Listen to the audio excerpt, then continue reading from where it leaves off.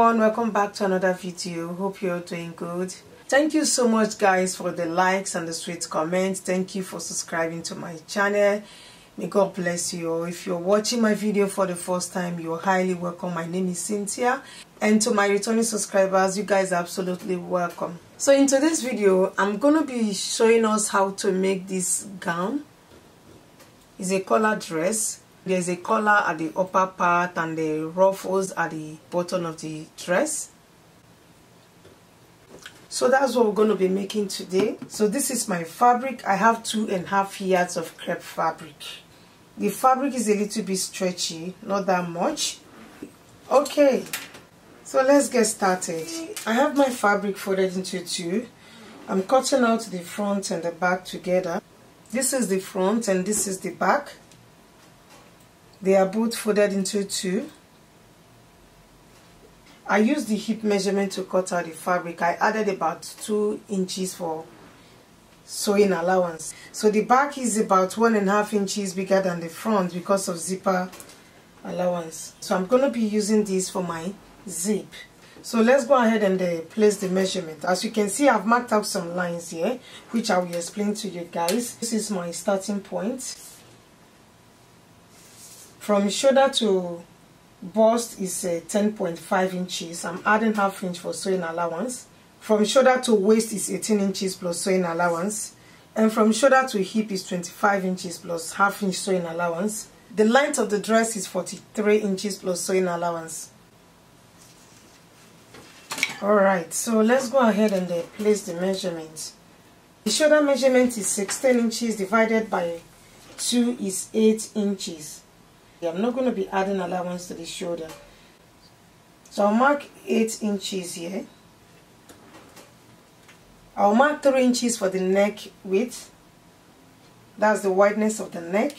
I will take 1.5 inches for the back depth and 3 inches for the front depth.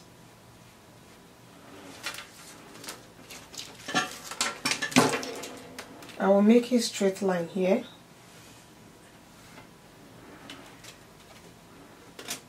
I will curve the neckline. This is the back neckline.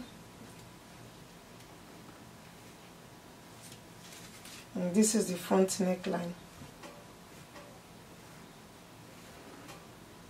So I will go to the shoulder here and mark 1 inch for shoulder slope.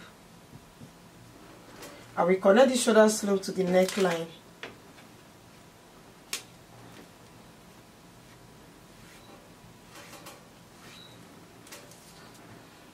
Right from the shoulder slope, I will take half of the round armhole measurement.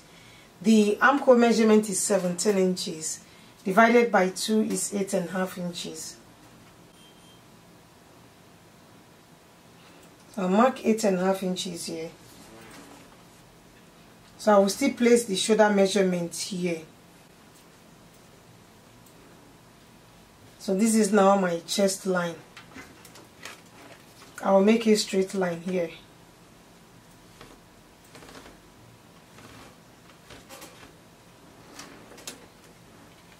Before I will look for the midpoint of the armhole, I will place the bust measurement right on this chest line. The bust measurement is 42 inches. Divided by 4 is 10.5 inches. So I will place 1/4 of the bust measurement here. I will add 1.5 inches for sewing allowance.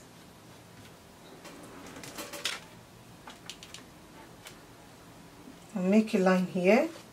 This is my chest line.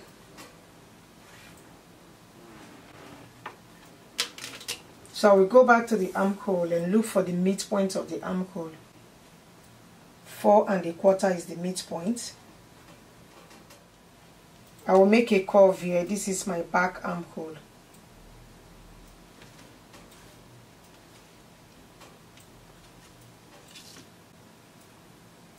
So to get the front armhole, I will go inside by ½ inch right from the midpoint here. I will connect it like so.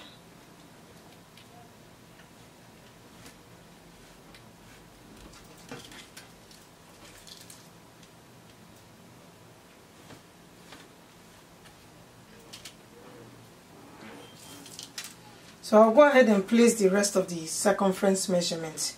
I'll place the waist and the hip circumference measurement. The waist measurement is 38 inches divided by 4 is 9.5 inches or 9.5 inches. I will add 1.5 inches for sewing allowance. I will place a quarter of the hip measurement right on the hip line here. So a quarter of the hip measurement is 11.5 inches.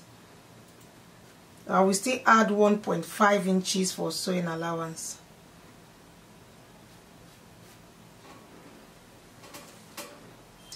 I will minus 1.5 inches from the hip measurement and then place it at the bottom part here. I don't want the bottom part to be too curvy. I just minus 1 inch from here.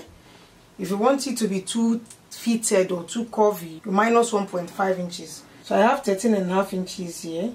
So I will deduct 1 inch from 13.5 inches, which is 12.5 inches. So I will go to the bottom part here and place 12.5 inches. So I'll go ahead and connect the lines right from the chest line all the way to the bottom part. Chest to the waist. This is from the waist to the hip. And the hip to the bottom part.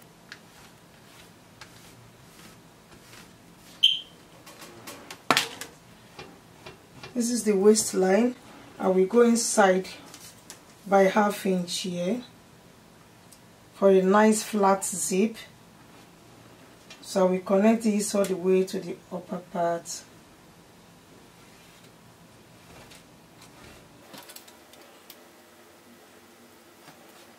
I will cut this 1/2 inch out in order to have a very nice and a flat zip at the back. So that's just it. I will go ahead and cut it out.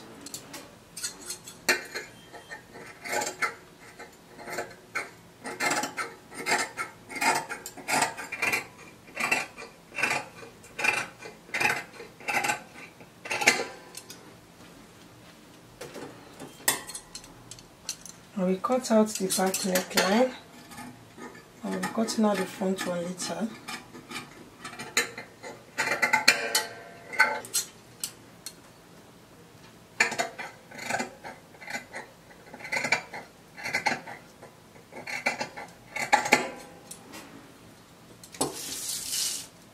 I'll make a notch here for the back zip.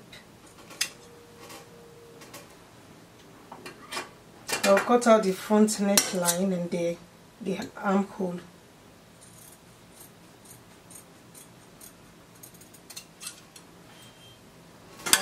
I'll cut out the front armhole.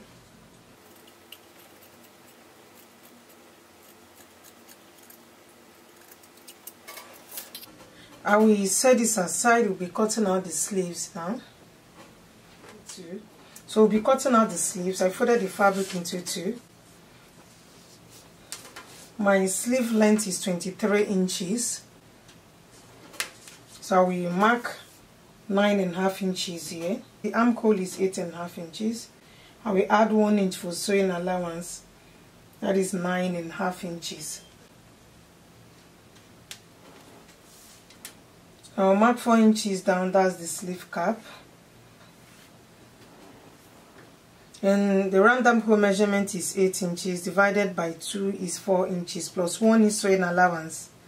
That's 5 inches. I will connect it like so and bring it down to this 5 inches. So I'll go ahead and cut it out.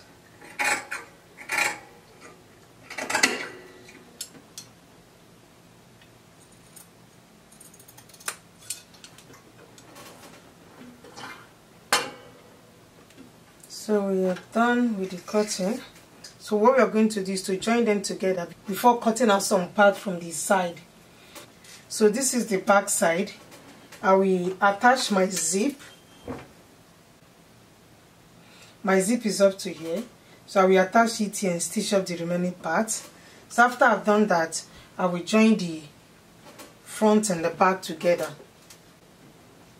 Remember 1.5 inches is our sewing allowance. So this is the sewing allowance. I will sew it like so, all the way to the bottom side. I will do the same thing for this side.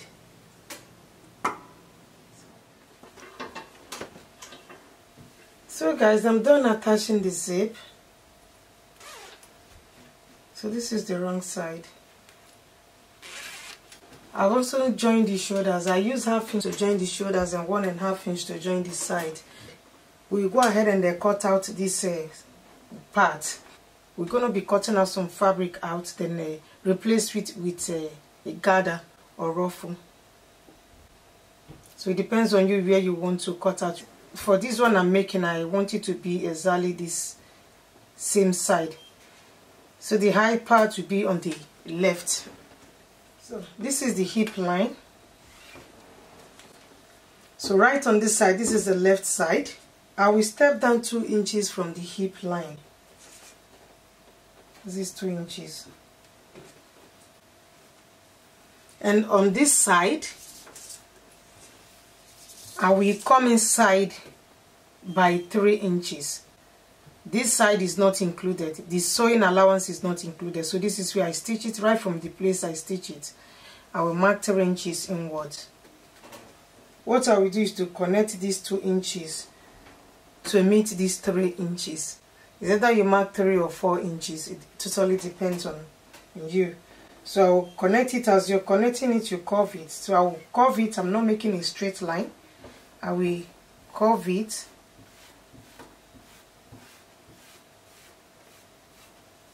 To meet these 3 inches. I'll go ahead and cut this side out.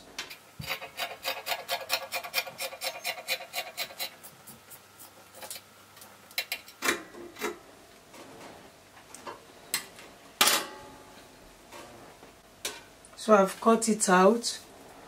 What I will do is to measure this round and times it by 2.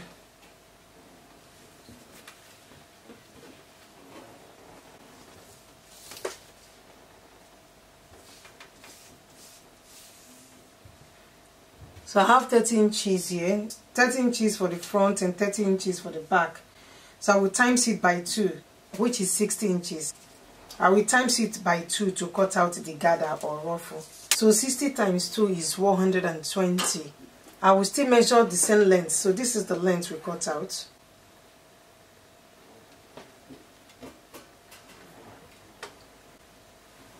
I will still measure the same length we cut out, the length on this side, not on the other side. So let me measure it. I have 15 inches here, so I'll make it 16 inches because I will use 1/2 inch to join it to the upper part and then hem the bottom part with 1/2 inch. So I will cut out 16 inches ruffle or 16 inches gather. So guys, I've cut it out. This will be for the gather. I have 16 inches here. And the wideness is 120 inches. So what I'm going to do is to take it to my machine and use the longest stitch to make a gather. So before I make the gather, I will hem the bottom parts.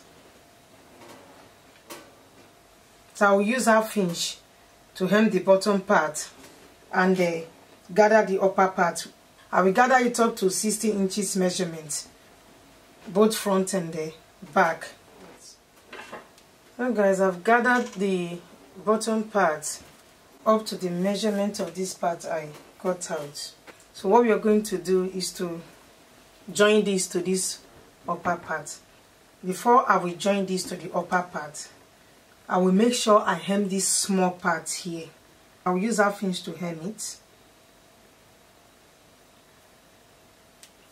Then hem this side that is open. So I will hem this side that is open with 1/2 inch and then hem this side. So we'll go ahead and attach this to the upper part. So this is what I mean. After hemming it here, I will also hem this side. I will join them together.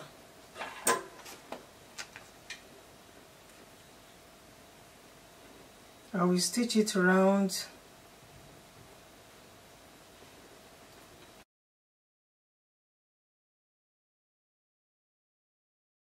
I'll use 1/2 inch to join them together. So after I've done that, I will join the sleeves together. I will hem the bottom with 1/2 inch and use 1 inch to join the side. So guys, I'm done joining the gather to the upper part. I fix it up to here. This side should be longer than the other side, a little bit drop down.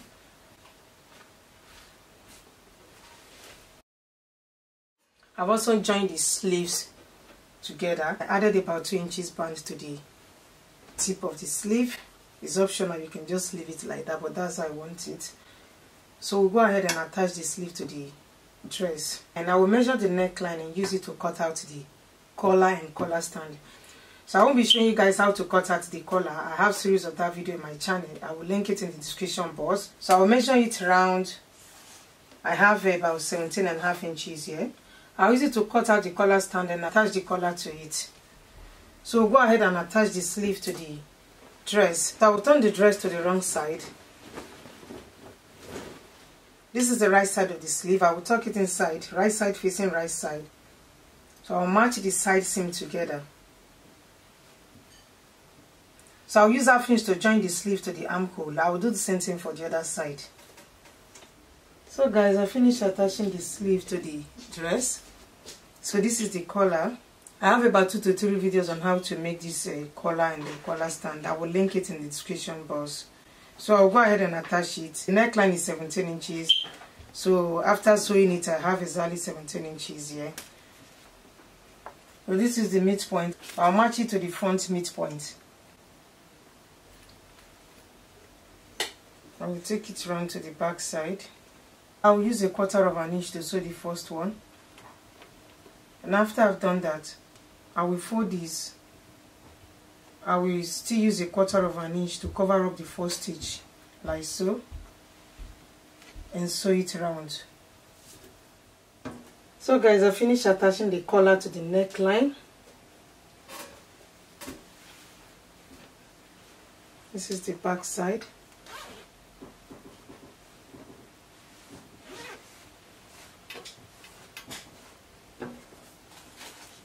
This is the bottom part. This side have to drop down more than the other side. So this is the back side.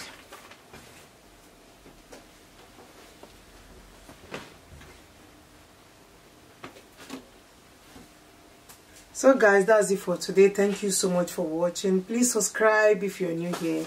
Don't forget to turn on your notification bell so you get to know whenever I upload new video. I will see you in my next one. Love you guys. Bye.